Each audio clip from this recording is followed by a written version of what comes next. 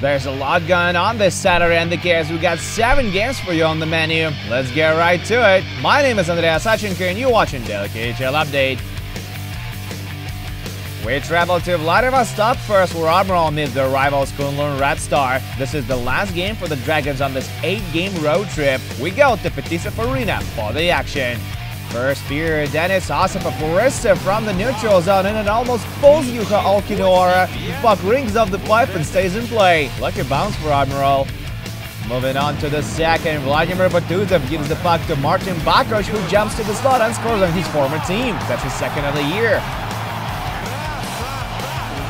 Third period now, Oleg Lomakov drives into the zone down the left wing, fires it from the circle and it goes upstairs. Nifty shot by Lomakov and that's his first goal in the K. That gives the Sailors a 2-0 lead.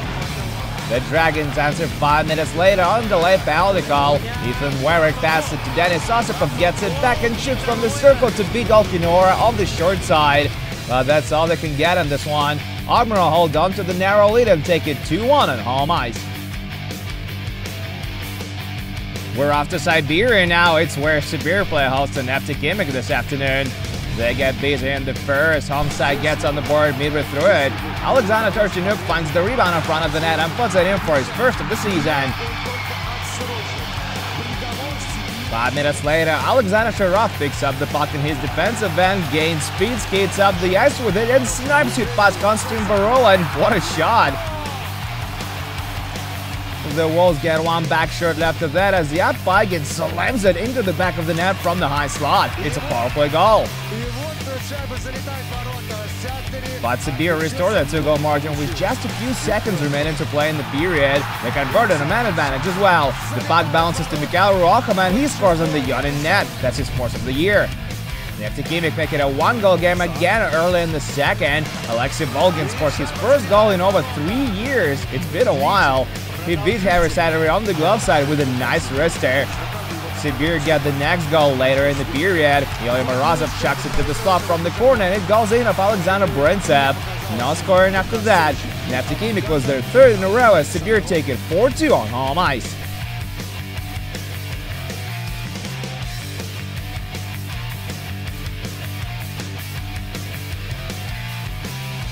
We go to Yekaterinburg now, where Avtom Belis fights Dynamo Moscow, who are right in a 3-game losing streak. It's Vadim Shipachov against Nigel Dawes as we head to Uralets. 3 minutes into the opening period, Artem Volkov shoots from the blue line and goes wide. Vladislav Yefremov tries to score on the rebound, but Jakub Kovac gives him nothing on the short side. Great save by the Czech net-fighter. But Dynamo get one past him just a few moments later. Volkov makes a beautiful diagonal pass down low and Slava Koloman scores his 5th. His personal best in the league is 6. Home team strikes back just 9 seconds shy of the halfway mark of the period. Anatoly Golyshev nets his first in his first game of the season. No better way to return to action.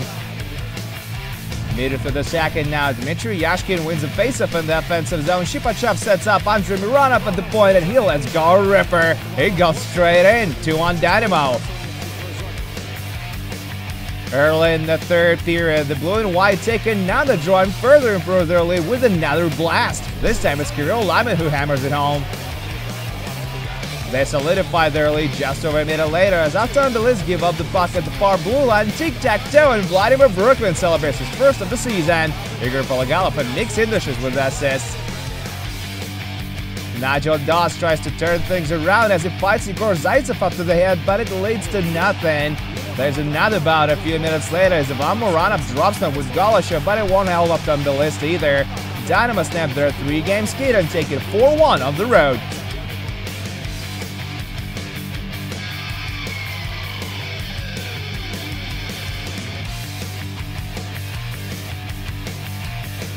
This is Magnitogorsk, is the side of battle between Metallurg and Torpedo. Home team struggles early in the season, but won their last game while the visitors lost 2 in a row.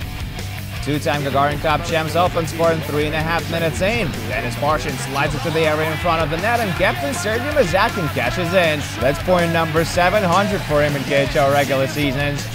Torpedo almost got back even in a hurry, but Stanislav Golimov makes 2 saves in a row, first stopping Sergei Goncharuk and then Paul Shafura on the follow-up chance. They get one past him late in the period. Jordan Shirata gives it to Zamir Jafarov, who takes a quick shot and scores his 7th of the year. This one comes in a power play. Meter through the second, now Torpedo with the odd man rush. Shirata throws it across the ice to Jafarov, one-timer, and it rings off the pipe. But they still get in the lead shortly after that. Stanislav Bacharov shoots up the right wing, and Quinton Howden buries the rebound.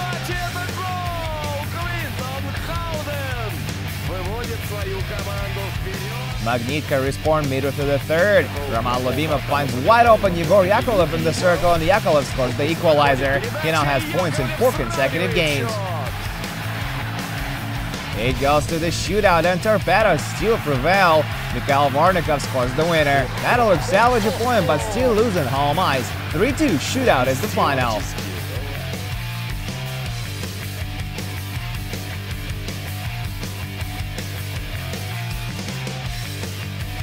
We're off to Moscow now, where Red Army look to bounce back from a tough loss to Vitas as they face Dynamo Riga, who have been in a slump for a while. The 2 trade goals in the opening period. Lyndon Bay smashes it home from the right circle, off assist by Jerzy Sekic.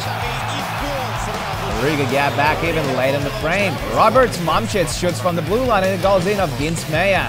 Momcic registers his first career KHL point, and it's a 1-1 tie at 20. But then Riga fall apart in the second. Red Army skate to the net with 4 players against just 2, and Bay scores his 2nd of the night from the doorstep.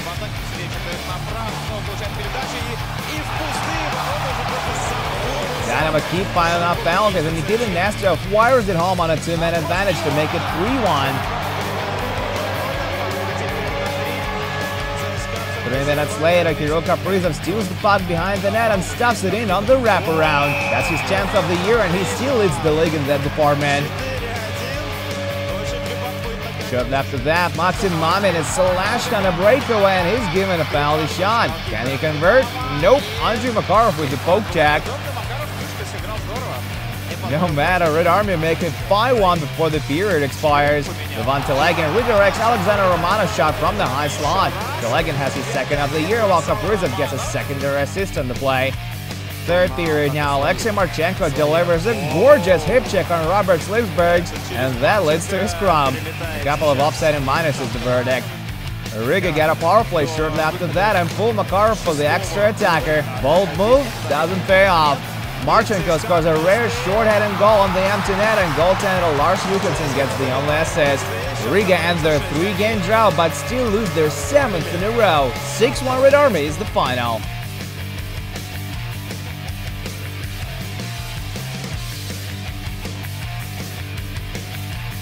We make a short stop in St. Petersburg now, where SKA go up against Traktor.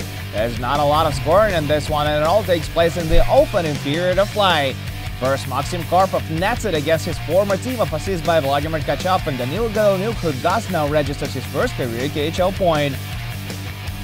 Traktor ends it just 50 seconds later. Tomasz Gika scores his 2nd of the year, and his countryman Lukas Sedla gets the only helper.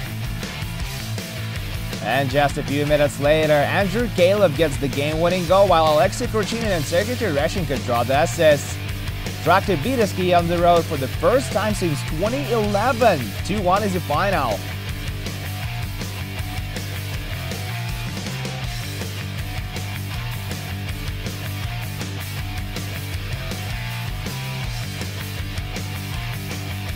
And just one more score to tell you about. Spartak ended Vitas' 10-game winning streak.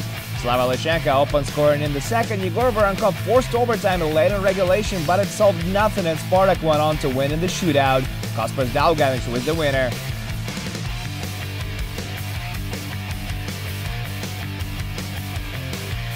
And that's it for the KHL update, but do come back tomorrow for 4 more games, including Boris Severstal and Lokomotiv versus Avangard. My name is Andreas Sachenko. Thank you guys so much for watching, and I'll see you again soon.